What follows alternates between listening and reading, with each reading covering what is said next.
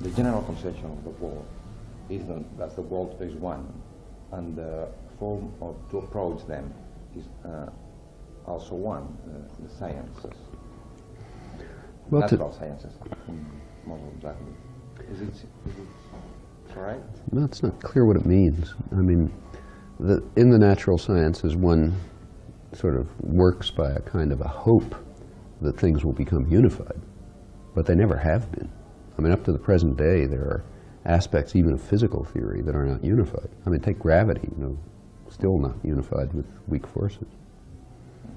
People hope that there'll be a unified theory of nature. But of course, when they talk about nature, they're talking about a very special part of it.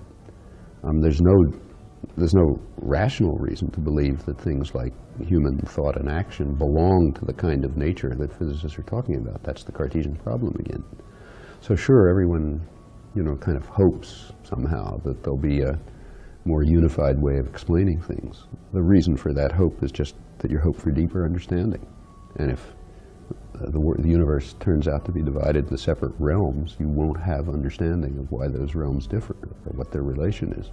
So naturally, one hopes that there are no limits to understanding, or, actually some people might hope there are limits to understanding, and I can see reasons for that too. But within science, you kind of act on the working hypothesis that you can always understand more.